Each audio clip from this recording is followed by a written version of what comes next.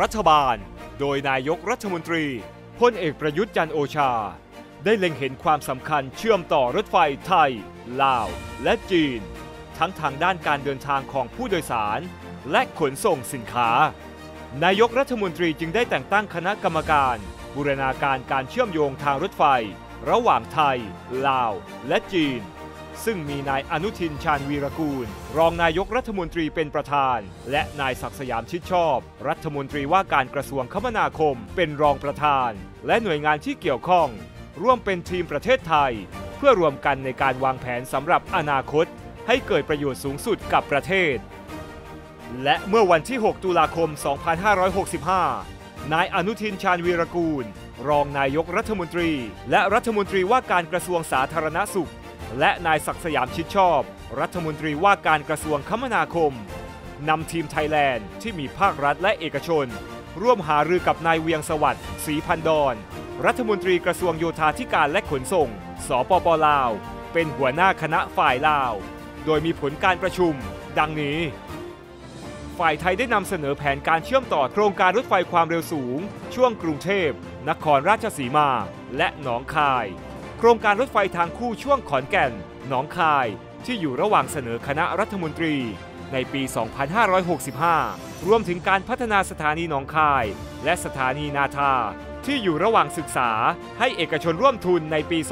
2565 ซึ่งจะเป็นการบูรณาการเชื่อมต่อผู้โดยสารทางรถไฟและการขนส่งสินค้า 2. ฝ่ายไทยได้เสนอฝ่ายลาวพิจารณาความเป็นไปได้ในการเปิดใช้สะพานมิตรภาพแห่งเดิมหลังจากเวลา 22 นาฬิกาและพิจารณาการอำนวยความสะดวกในการตรวจปล่อยสินค้าและผู้โดยสารเช่นจุดตรวจร่วมหรือ Common Control Area ที่ท่านาแหลงฝั่งลาวและ CCA สถานีหนองคายหรือสถานีนาทาในไทยฝั่งไทย 3. ฝ่ายลาวรับทราบแนวทางการก่อสร้างสะพานข้ามแม่น้ำโขงแห่งใหม่โดยฝ่ายไทยอยู่ระหว่างการศึกษาความเหมาะสมโดยแบ่งเป็น 3 แนวทางประกอบด้วย 1. ก่อสร้างสะพานแห่งใหม่รองรับรถไฟและรถยนต์บนสะพานเดียวกัน 2. ก่อสร้างสะพานแห่งใหม่รองรับรถไฟและรถยนต์โดยมีโครงสร้างแยกจากกัน 3. ก่อสร้างสะพานใหม่รองรับรถไฟเพียงอย่างเดียวโดยปรับปรุงสะพานเดิมให้รองรับน้ำหนักบรรทุกให้มากขึ้นหลังจากผลการศึกษาแล้วเสร็จจะมีการออกแบบรายละเอียดและรายงานการวิเคราะห์ผลกระทบสิ่งแวดล้อมต่อไป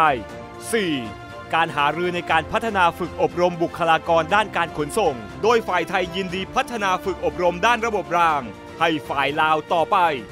พร้อมได้ลงพื้นที่สำรวจเวียงจันทร์โลจิสติกพาร์คซึ่งพัฒนาโดยเอกชนของลาวบนพื้นที่รวม